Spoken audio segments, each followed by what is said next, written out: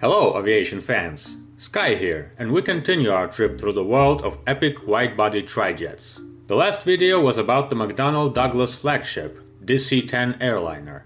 Today, his brother and main rival arrives, the history of which in some ways is even brighter and even more dramatic.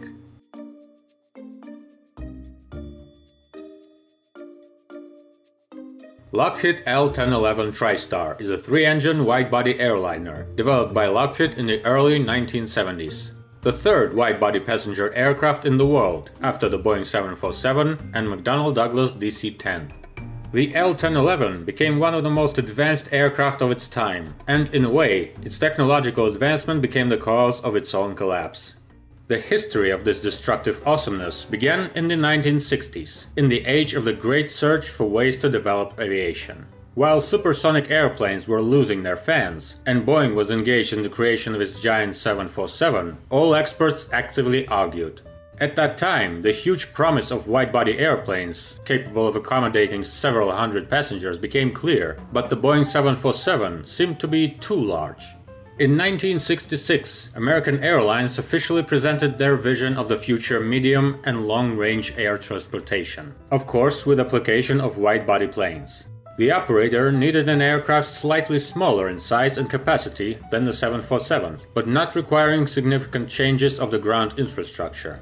Their future aircraft was supposed to provide transportation between the aviation hubs in the US, Dallas and New York, the cities of Central and South America, as well as Western Europe. The project of designing such an aircraft was immediately taken by McDonnell Douglas, which had both the experience of creating commercial jetliners and the technology of a wide-body plane, which they've developed as a military transport. Lockheed also had that experience. The company was a supplier of military C-141 Starlifter transport, and later on, the C-5 Galaxy. However, its experience in the development of civilian airliners was rather modest. Despite the creation of such legendary planes as the Lockheed Constellation, the time of those legends had passed, and in 1961 they closed the production of the L-188 Electra turboprop passenger airliners that were not particularly popular. Only 170 planes were produced. In fact, the production of jetliners in the United States at that time belonged to the Boeing and Douglas duopoly. Nevertheless, seeing the extreme prospects of the civilian sector, and in parallel faced with difficulties in military contracts, Lockheed decided to return to this market. The chance for implementation of this strategy was that same vision of American Airlines. The company launched a program to create its own wide-body airliner. And given that both manufacturers were aiming at the same market, their planes were very close in schemes and capacity. But appearances can be deceiving. The approach to the creation of aircraft from Lockheed and McDonnell Douglas was different. The DC-10 project assumed the creation of an aircraft that would be sufficiently cheap, would quickly enter the market and become popular enough to start mass production. At the same time, the need to ensure implementation in short terms, with a limited budget, led to the fact that the McDonnell Douglas plane was using many proven but old solutions, some of which were used even on the old DC-8. So, despite the use of the newest engines, a wide fuselage and the new layout, the DC-10 in many ways was quite a classic aircraft. This was justified. A huge number of problems with introduction of the 747 almost destroyed Boeing, while the DC-10 project was much easier to start.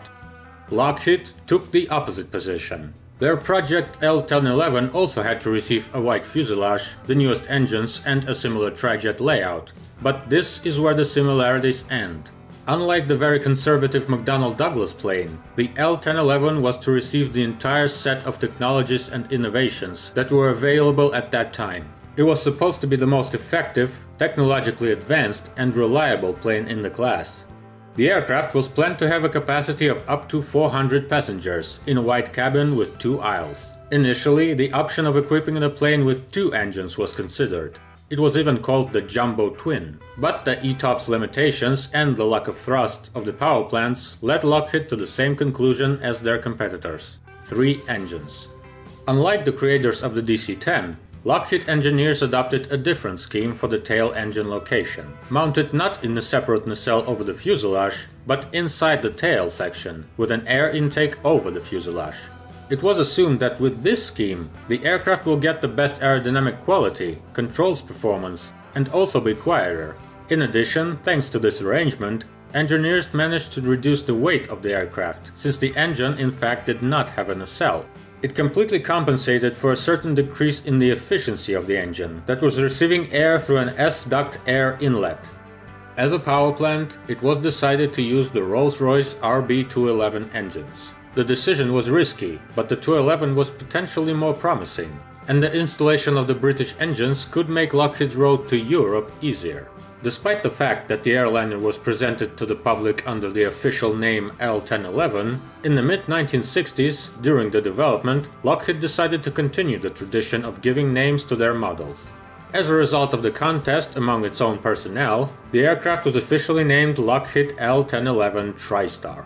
In 1968, an American Airlines tender was won by the DC-10 project. The McDonnell Douglas plane was technologically easier and could enter the market faster. Lockheed's more complex model had the risks of delays. Besides, it ended up more expensive. The cost of the DC-10 was lower, and thanks to the contest, McDonnell Douglas managed to reduce the purchase price of its aircraft. But despite the defeat in the tender, Lockheed continued active work. Even after choosing the DC-10, American Airlines did not hide their interest in the L-1011, and the higher cost of the airliner could easily be compensated by higher efficiency. Lockheed marketers even turned this fact to their own advantage. According to their descriptions, the Boeing 747 was kind of a bus, and the DC-10 was a budget option, the cheap one. Tristar was described everywhere as an innovative and a breakthrough aircraft, and they had a good reason to say that.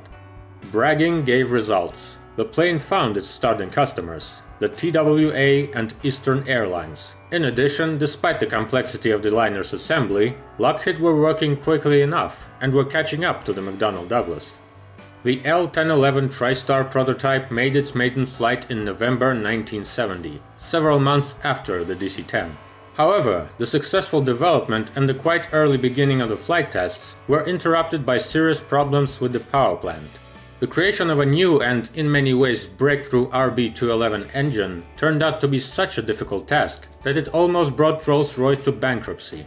The company was, in fact, temporarily nationalized. Despite the fact that the government of the United Kingdom supported the work on the engine, the program was far behind schedule. Certification and preparation of the L-1011 series production stretched for 2 years. The initial customer, Eastern Airlines, received the first aircraft only in 1972.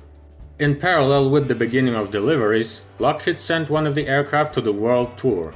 The capabilities of the latest avionics were demonstrated. During the Palmdale-Dallas flight, the airliner performed independent takeoff, autopilot flight, and automated landing. That's right, in 1972. Let's see how this plane could do those miracles. The Lockheed L-1011 Tristar is a wide-body, 3-engine airliner with a low swept wing.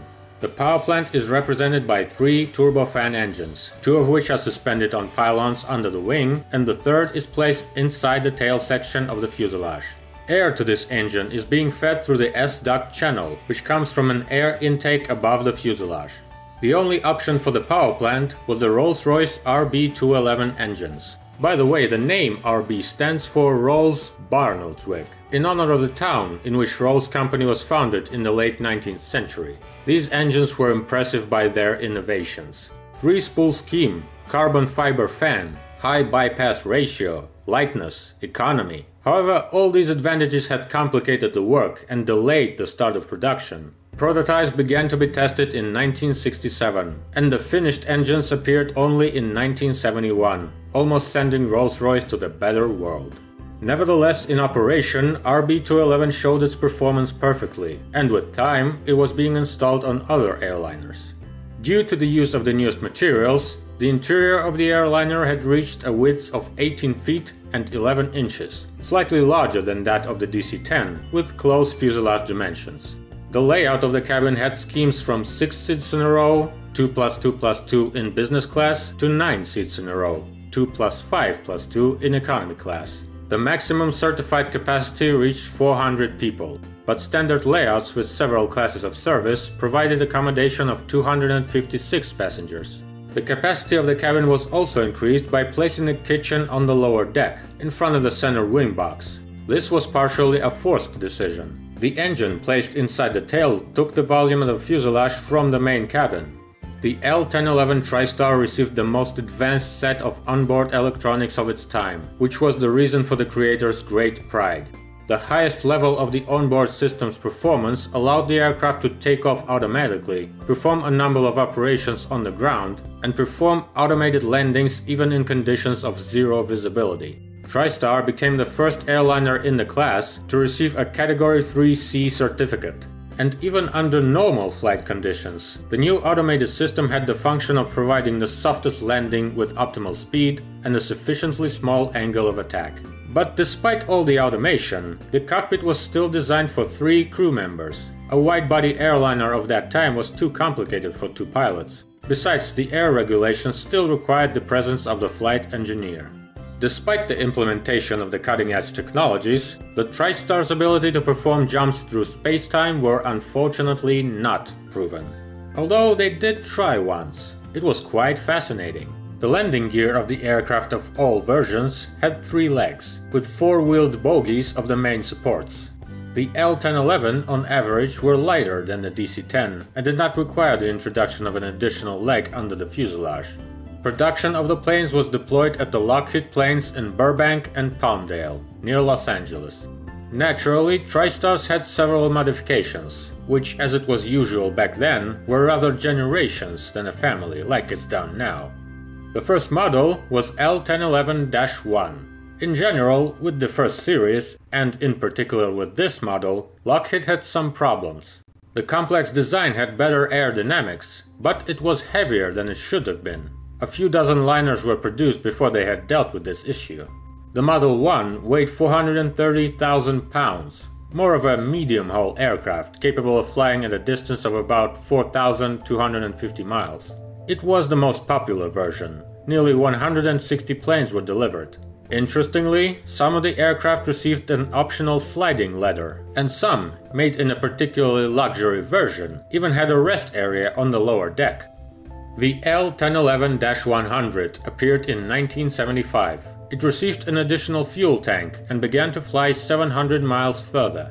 The plane had good performance on relatively distant routes, but because of the intermediate status, was not popular. It was a basis for the version 200 with forced engines, which allowed to work in high altitude conditions. These planes found their place mainly in the Middle East. A step forward in 1978 was the model L-1011-500. The fuselage and capacity of the aircraft slightly decreased, and the liner weighed up to 510,000 pounds, mainly due to the additional fuel.